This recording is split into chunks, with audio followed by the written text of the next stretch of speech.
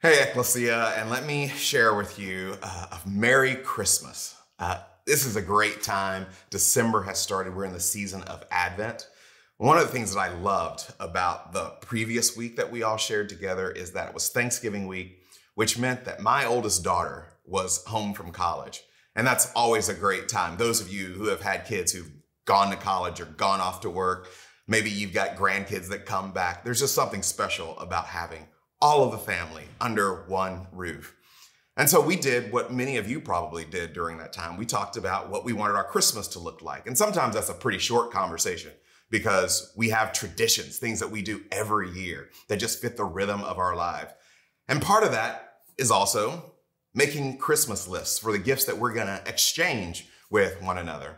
And I like to be very clear. I've always been very clear about what I like, what I don't like. The reality is, and I don't think I'm alone in this in terms of dads and husbands, it's like if we want something during the year, we typically go buy it.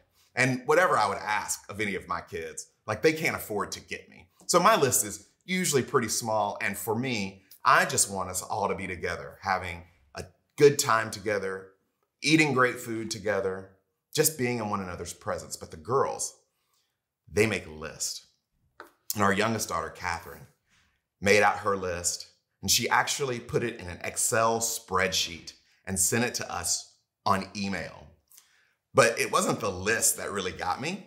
It was the tab across the top. She says, Kay's Christmas list 2022, and then she added the words, no edits. Which meant like this is exactly what she wanted. Like, don't get creative, don't add, don't take away. And she had some stuff on that list that quite honestly was pretty pricey. And as she's going through her list, sitting around the living room with all of the family, my wife and I look at each other like, this child is insane. And it's not that she's insane because she had a Christmas list. Plenty of people do that. But it's like that she had forgotten that just the week before, we had bought for her and her friends tickets to see Taylor Swift. Some of you have heard about the ordeal with Ticketmaster and Taylor Swift. I was online all day. 2-3 weeks ahead of that, I had to go online and get a code so I could just be in line. And there was a line to get a code to be in line. I had to be in line to be in line. And then that whole thing was a fiasco. I was online in front of my computer with that tab open all day. And I don't know if you know this about Taylor Swift. Those tickets were not cheap. She's the biggest music artist in the world right now. The week that I bought those tickets, she had the entire top 10 list. Every song on the top 10 was a Taylor Swift song. And we bought tickets. And so I was online, our oldest daughter was online, and we ended up with 10 Taylor Swift tickets. And you know what it means when you have 10 Taylor Swift tickets? Here's what it means. You just made a lot of new friends. Not only that, you just heard from a lot of old friends who they were in line and they weren't as lucky as you. And so we've got these 10 tickets and we spent a pretty penny. I'm actually embarrassed by how much money we spent for Taylor Swift tickets. And the only solace that I have is that we're gonna make that money back and then probably some more selling Taylor Swift tickets. So my wife looks at Catherine and says, you already got your Christmas gift.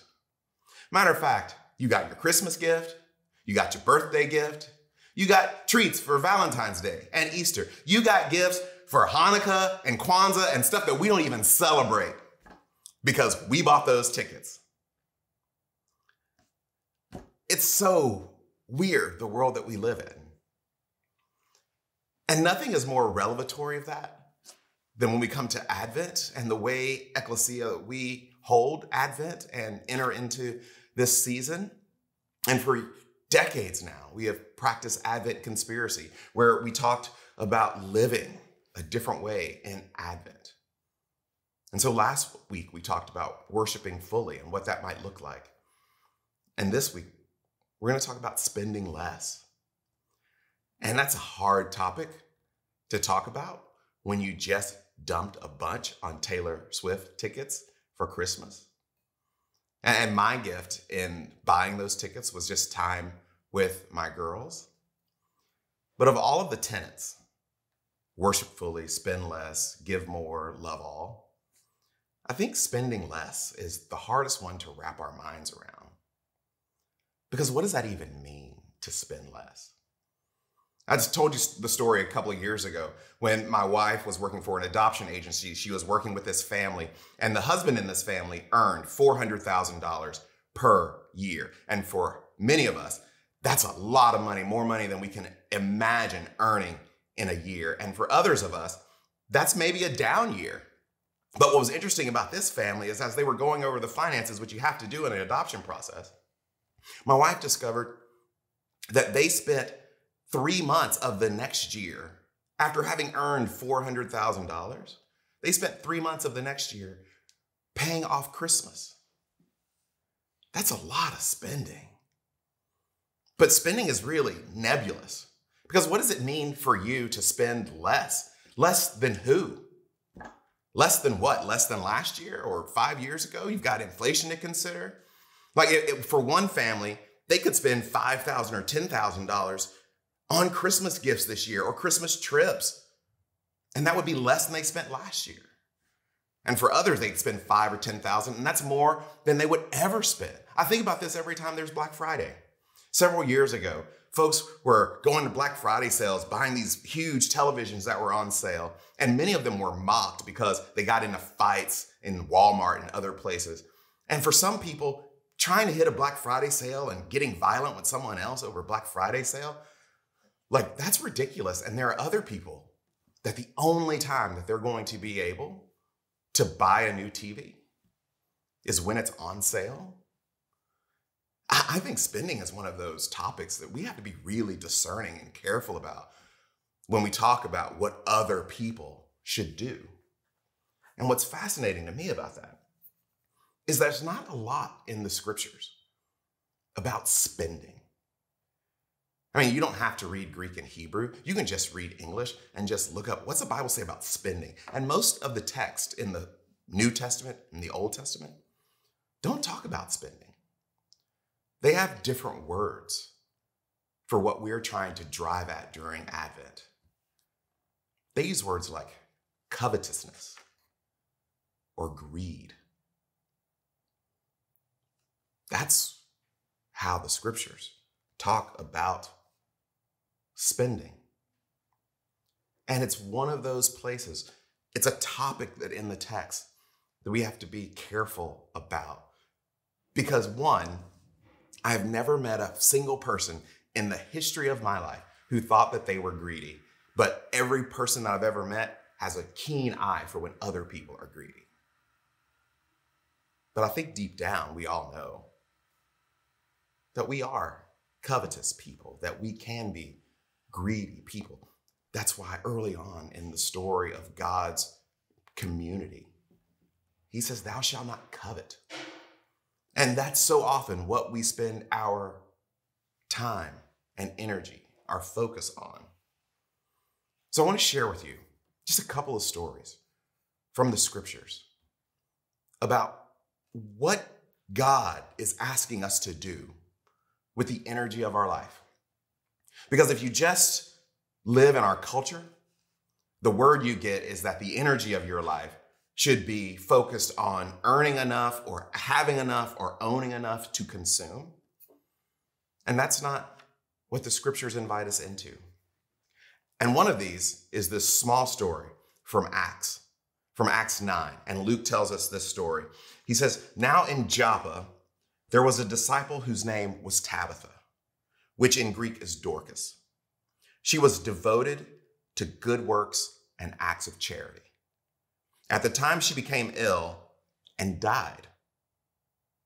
When they had washed her and laid her in the room upstairs, since Lydda was near Joppa, the disciples who heard that Peter was there sent 2 men to him with a request. Please come to us without delay. So Peter got up and went with them, and when he arrived, they took him to the room upstairs. All the widows stood beside him, weeping and showing tunics and other clothing that Dorcas had made while she was with them. Peter put all of them outside, and then he knelt down and prayed. He turned to the body and said, "Tabitha, get up."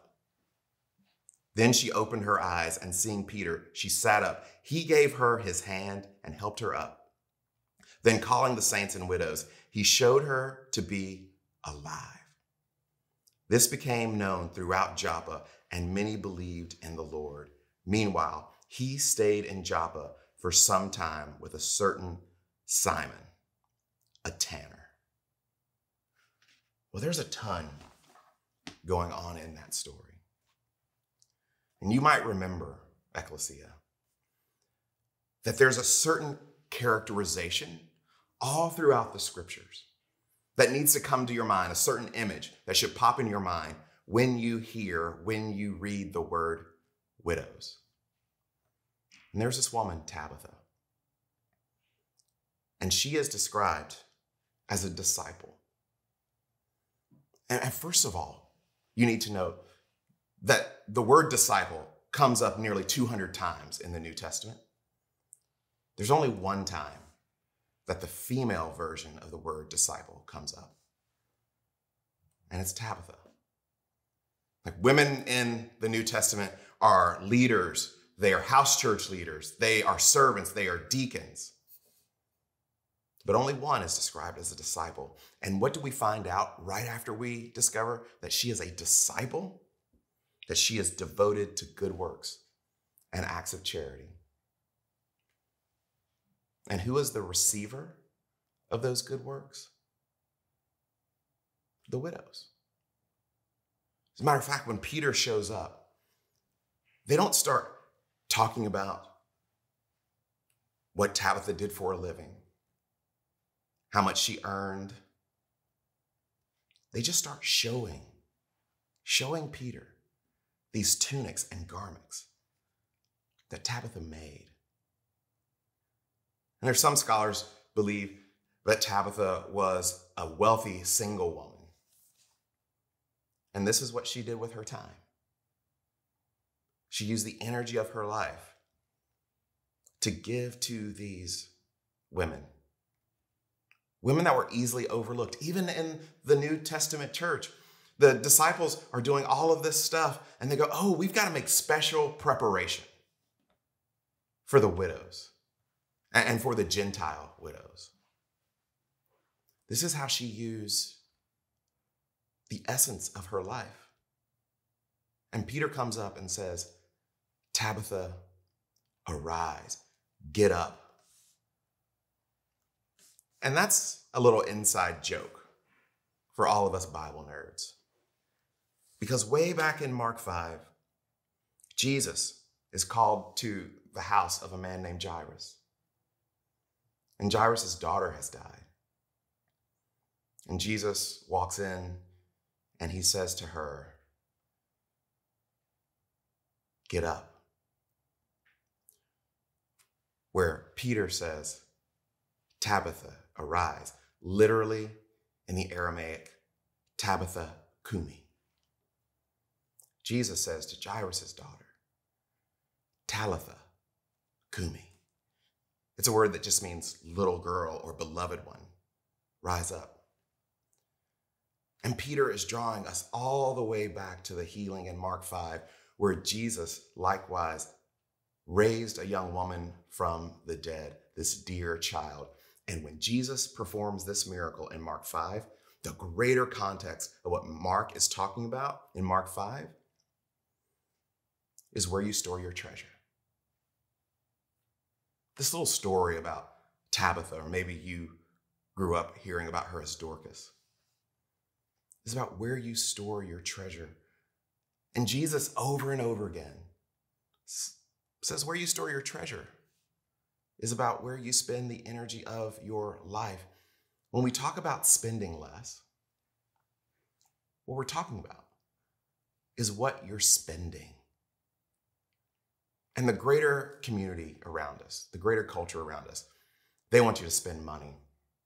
It'll be about the economy or giving gifts that someone will appreciate or filling some own need. Matter of fact, if you look at the research, most of the money that Americans spend on Christmas during this Christmas season actually isn't for gifts. We spend most of our money on ourselves. We buy that thing that's finally on sale that we've been wanting all year. And the scriptures invite us to a world where the energy of our lives, where what is spent from us for others. And if the scholars are right, and Tabitha is a wealthy young woman, she could have paid somebody. She could have found some garments. But the scriptures tell us that she made them. And when Peter shows up, these widows surround Peter with these tunics and these garments. Because that's what Tabitha spent her life doing.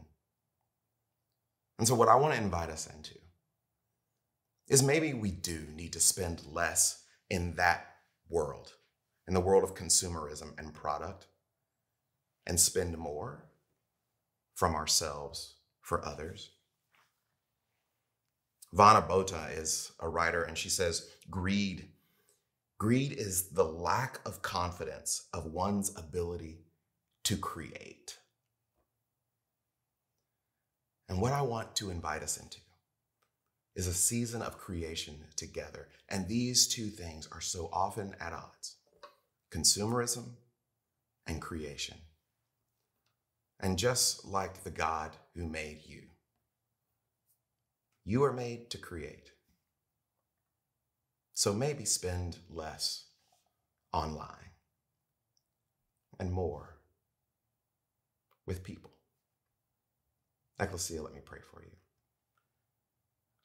God, show us the way to spend the energy of our lives well,